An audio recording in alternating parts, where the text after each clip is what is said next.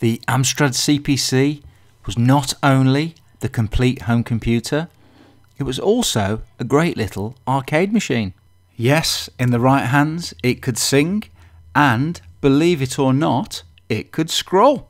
There were many great arcade conversions for the Amstrad CPC, and I thought, you know what, it would be rude not to share the top 25 arcade conversions according to me. Here we go. Number 25, Buggy Boy.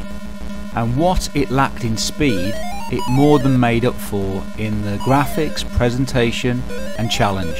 Yes, there's no arguing, the Commodore 64 had the definitive 8-bit home conversion, and whilst this was inferior, it was still a great home conversion. But also, it was no pushover, and I wouldn't be surprised if not that many people actually completed it. In the end, it's a tough test of speed and skill. Number 24, Renegade. This 2D screen flipper grabbed and punched you in the gut anytime you went near it. Renegade bombarded you with thugs, end of level bosses and flashing lights. And if you knew how to unlock blood splatter, it all adds up to single player gaming that's as perfect as it could get. Some criticise the control scheme, others the lack of scroll. It probably shouldn't have worked, but it did really, really well. Number 23, RoboCop. RoboCop took your basic 2D platform shooter and made it so good that everything else simply looked like the work of amateurs. Yes, it's all over within the space of 10 minutes, but so are many other things, and we still go back for more. This was Ocean Software at its arcade gaming peak. And you know what, for once, despite being a movie license and an arse-about-face arcade conversion, it lived up to the hype. It was worth it. Number 22, Smash TV. I'm still addicted to the arcade original of this, and whilst the Amstrad arcade conversion is no Ric Flair, it's still a worthy contender. It's disappointing that it doesn't feature in-game music, but it definitely rocked in the arcade and also on the humble Amstrad CPC. I'm not sure it became everybody's favourite game, but for me personally, I'm still addicted now. Woo! Number 21, Solomon's Key. My goodness me, I put some hours into this. It's another classic arcade conversion for the Amstrad CPC. Some people play computer games to escape from life, and I don't blame them if it's this good. On a different day, this would be my pick of the lot. In fact, I can't think of a better game to complement your Amstrad CPC. I'm happy I found games over drugs, booze and chicks. Well, for the most part. Number 20, Wet Le Mans. Straight off the bat, I will say that I don't like the graphics. I prefer Mode 0, but the speed and the detail is fantastic. There's no doubt it's a top racer on the Amstrad CPC, and at the time blew away the competition. I would say it's still a benchmark racing game on the Amstrad CPC, and what I mean is it looked and played better than, well, everything. Before developers became obsessed with realism, you could pretty much get away with and shoehorn any idea into a video game. And more often than not, the results were spectacular. And the skills required to excel at this game remain a challenge even to this day. The arcade original is still brilliant, and the Amstrad CPC is easily the best of the 8-bits. Once you've memorised and mastered, you'll race through a few seconds quicker the next time. This is not only a great multiplayer game, it was a shooter/exploration done really well. It's basically Gauntlet with weapons of mass destruction.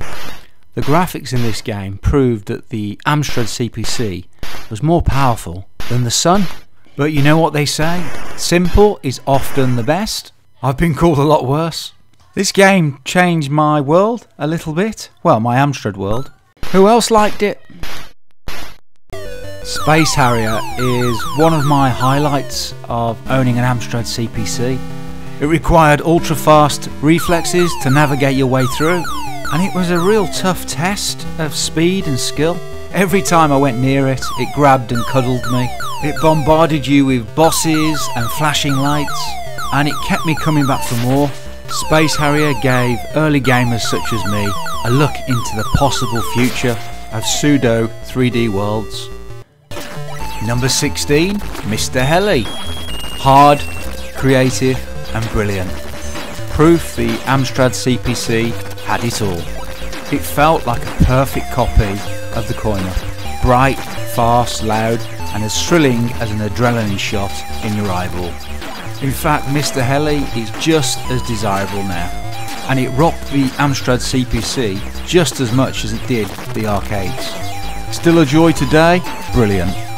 Number 15, Operation Wolf.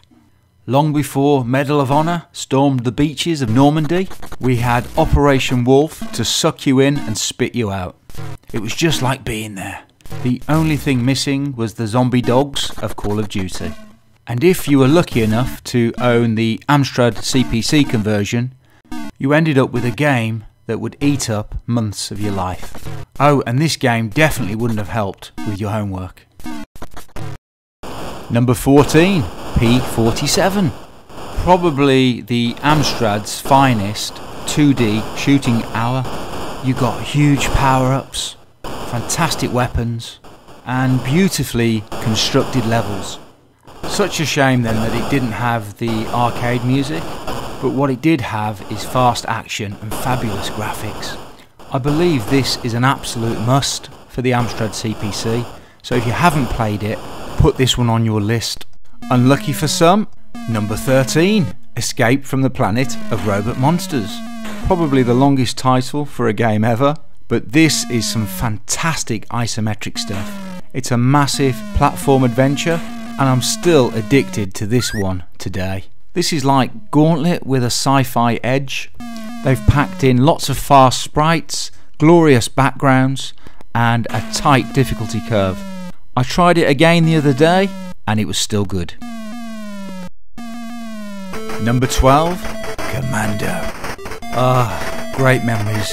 One of the old run and gun classic shooters, packed with 5 levels, fantastic music, guns, violence. It had everything together in one place. For me, it's up there with the Coin-Op original.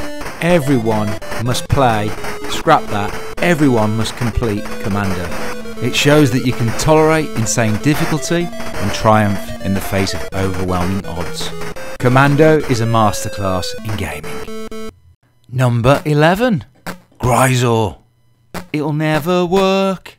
It'll never work. It'll never work. It'll never work. It'll never work. It'll never work. It'll never work. It'll never work. It'll never work. And neither will this video.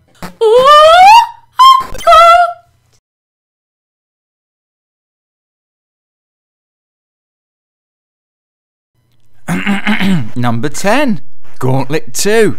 But I'd like to give a big shout to the original as well.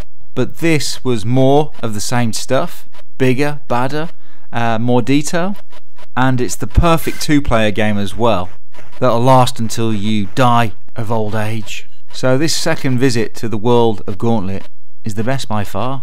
Back in the day, everyone was at it, including your dad.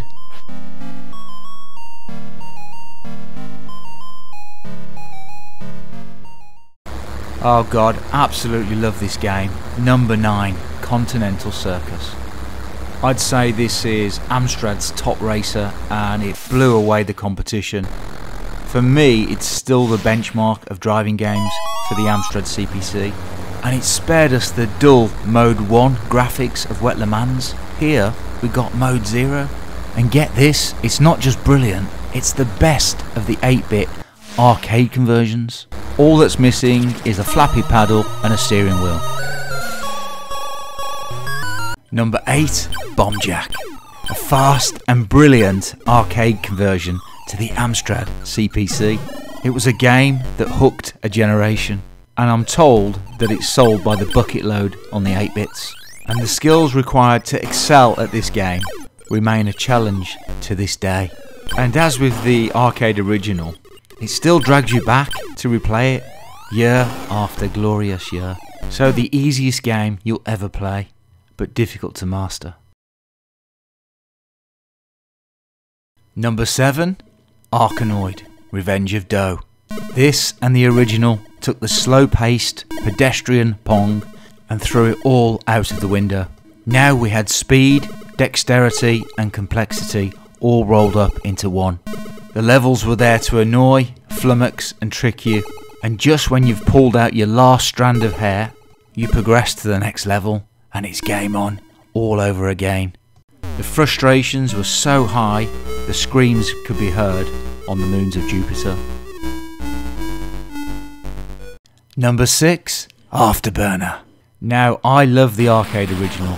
I beg, steal and borrow to own the arcade original cabinet. Back in the day as a kid, this for me was as close to the arcade original. I mean, it was a dream come true. I didn't know Amstrad games could run this fast. It's an experience that will always stay with me, and it's the reason why I've downloaded it on almost every console it's been re-released on. Number 5, Ye Are Kung Fu. Now there's a bit of a backstory behind this for me. I saw it running in Dixon's on a Commodore 64, and then later saw it running on the Amstrad CPC, and I fell head over heels in love with it. So from that moment on, I wanted an Amstrad CPC just on the strength of this game. Had I have seen Green Beret, I probably would have gone for a Commodore 64 instead. Number 4, Rainbow Islands. Not just one of the best arcade games of all time, also one of the best Amstrad arcade conversions. I've played it on many systems, many arcade conversions over the years, but I still love this, I still go back to it. It sometimes feels like the music has slowed down and the sprite occasionally flickers, but the game design is majestic, and no matter what they would have done to this game, whether it would have been a specky port or they'd have stripped it from music, it still would have played brilliantly. Number 3, Donkey Kong. Who would have thought a Shigeru Miyamoto game on the Amstrad CPC? And this is a legendary arcade conversion to the Amstrad. In the early 1980s, Donkey Kong was the game to test out on your Atari 2600 or ColecoVision console. I've got no idea how Ocean got the license for this, or why they thought it would be a good idea to release it in 1987. Number 2, Chase HQ. Just look at it and marvel at it, just for a few seconds. Look at the colours used on an 8-bit computer, a computer that came out in 1984. Chase HQ on the Amstrad CPC is not only a masterful conversion, I think it's up there with the ZX Spectrum conversion, if not better. I remember staying up so late to play this game and being zombie-like at school the next day. Number 1, Ikari Warriors. It would have been rude not to have had this at number 1. And I'm sorry to all those games that I couldn't cram into the list. I wanted to find a space for Super Off-Road, the Teenage Hero Mutant Turtles game, the arcade coin-op. Shadow Dancer, that was a good one. And it feels criminal to leave out Bad Dudes vs Dragon Ninja. That was brilliant. So we've come to the end. I hope you've enjoyed this video. Please like, subscribe, comment, and if you're feeling especially generous, give us a thanks.